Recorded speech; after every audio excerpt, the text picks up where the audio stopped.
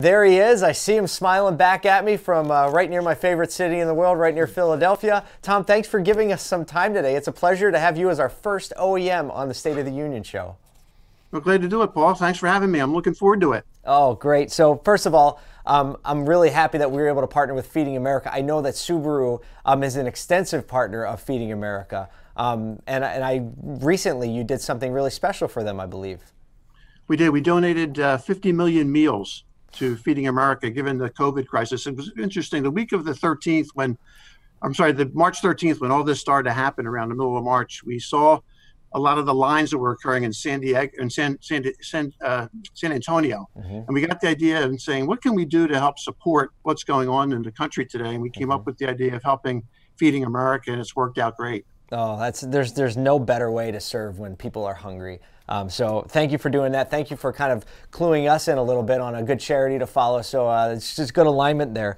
So I want to talk about, let that be the setting point of the theme for our conversation, leaning into the community. Subaru, in my opinion, is a brand that really understands itself well as far as all the OEMs go. And I've always respected the work that's happening with Subaru because I think it's very well connected. You and your network of dealers, I think, are to be celebrated for leaning into the community. Why do you feel that's supposed to be such an important part of your brand? I know that's like a general question to everyone's like, well, because community is important, but you have a special place in your heart for it. Can you explain that a little bit?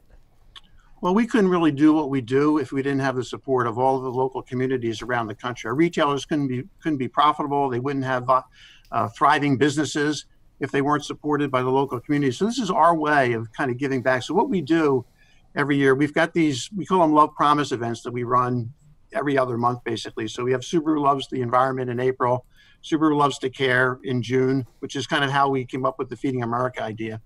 And then we have Subaru Loves to Learn in August, Subaru Loves Pets in October, and then of course Subaru Share the Love at the end of the year, where we and our retailers together partner to give $250 to either 4 national charities or a local charity or 2 that a retailer would have in their local area. And over the last 12 years since we started this program, we've given over $176 million to both national and local charities. And the preponderance of that money now goes locally into the local communities. And I go to a lot of these check presentations. I got to tell you, it's quite moving because you give these local charities $25,000, $30,000, $40,000, and like the hair on the back of your neck stands up because they can be so efficient. Yeah. And particularly now, when these local charities are really going to need it because of the economy and economic situation that we find ourselves in. So we find that this is a really good way for our retailers to not just donate money, but more importantly, to get involved and donate their time and the time of their associates in with these local charities so that they can really help of what's going on in their own local communities. You know, I feel like that must have an obvious impact within the family of your retailers, like when you get together and the chatter and the talk that happens behind the scenes. Well, it's life-changing, right? I'm a product of Villanova, and I remember my first class there was a philosophy class that I had to take. It was given by this gentleman named Father Van Fletteren. And I told the story of when he first came out, and he said, he comes out and he says to all the people that are in the class, he says, what do you want to be remembered for in life? And just left it at that. And he said, I'm not expecting you to answer that now, but he said, but if you can't answer that by the time you get to a certain level of your life, he says, your life will have been a failure. So that's kind of what we've tried to do, is try to look at, okay, what can we do to help people and help the individual areas that our retailers are located, because all business is local. Yeah. And it's about helping each of those local communities be better, so they're better places to live, better places to work. That's, you know, the fact that my belief is that, like, when you give your time, it's more difficult than giving money. Like, you'd have to give a lot of money to the point where it really hurt, you know? And most people won't do that to a specific event, but even giving a couple hours of your time on a Saturday or on an evening, maybe including, I'm assuming probably families are included with this. Oh, yeah. I think that can be one of the most, like you said, life-changing events that you can do, because it impregnates your culture at that point. Right. And you change people's lives. And to give people meaning, like, we sell cars, we service cars, to find meaning in that by giving back and through investing in the community. Can you, like, what does that do for your relationship with your customers? Well, obviously, the customers then understand and appreciate what we're doing in their local community, because they see They see not just the dollars going back, but they also see the volunteerism that the retailers are putting forth, and now they get behind it because they don't know. In many cases, you know, a lot of these organizations have networks within their local communities, and so now the customer is aware.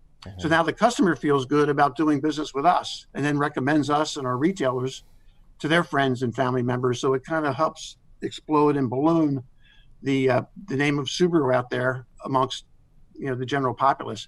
But your point earlier, Paul, is really valid because it's easy to write a check. Yeah. Anybody can write a check. Yeah. But giving your time and then making sure that your time is well spent and getting really involved, it changes people's lives. It changes their perspective on things because there's so many people that are out there that are suffering, particularly now in this economic situation that we're in. I mean, I never thought they would close an economy down like they did. Yeah. But they have, and look at all the dislocation that's occurred. I saw somewhere just before this, were 5 million people unemployed. Now there's 36 million people that are unemployed. Think about that in just the last 10 weeks, and the need that develops because of all this. And for us to help and to be part of it, and our retailers to be involved and be part of it, that's what we should be doing. That's why we've been put on this earth, to help each other and to make our societies and our people better. That's what we want to try to do. I love that perspective, to be a contributor, regardless of what you do. Tom, I know you have a tight schedule. I want to respect your time. I want to point out that having you come on, and I think just be a leader in this encouragement to give of our time, not only our time, but our money, but especially our time, and the impact that that has not only on your organization's culture and Subaru's culture, but more importantly, the communities and like the lives. I think your encouragement and leadership there is something that we can all walk away feeling a little bit better and a little more motivated to do it. And I know you're busy. Yeah, well, thank you. But you know, the other thing we try to say to our retailers too is it's more than just selling somebody a car. Right? Anybody can sell a car, right? There's 31 brands out there, and there's 17 manufacturers that are out there that want to sell somebody a car. But what we want to do is be more than that. We like to say to our retailers, you're more than just a retailer. You're more than just a dealer.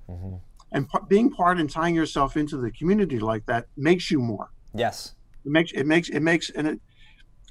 makes people want to do business with you that way. It does. I love that feeling. It makes you more. That puts the control. If you want to be more, you want to be more impactful, guess what? You can make this simple decision to give your time that automatically makes you more. And you know it. That's right.